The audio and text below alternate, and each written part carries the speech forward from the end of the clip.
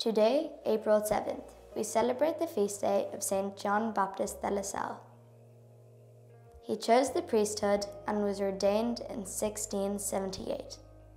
During a chance meeting with Nyel of Raven, he became interested in the creation of schools for poor boys in Raven, where he was stationed. John's heart became inflamed with love for the education of wayward boys, those who had no schooling, those in trouble with the law.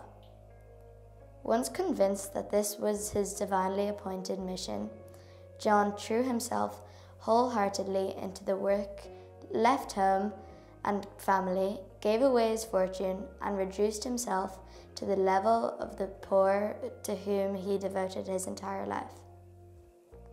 Saint John Baptist subsequently created a religious order, the Brothers of the Christian School, or the De La Salle Brothers, dedicated to building schools and sustaining the religious and educational instruction of youth.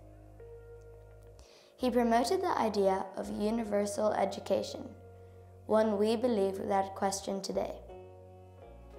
Throughout his life, he met with constant opposition to his calling, his teaching methods, and the love and care he bestowed on the undesirable youth he served. De La Salle and his brothers succeeded in creating a network of quality schools throughout France.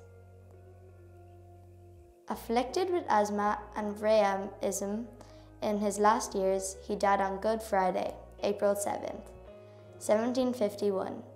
He was canonized by Pope Leo XXX in 1900 and named patron of teachers by Pope Pius XII in 1950. Saint John Baptist de la Salle, pray for us.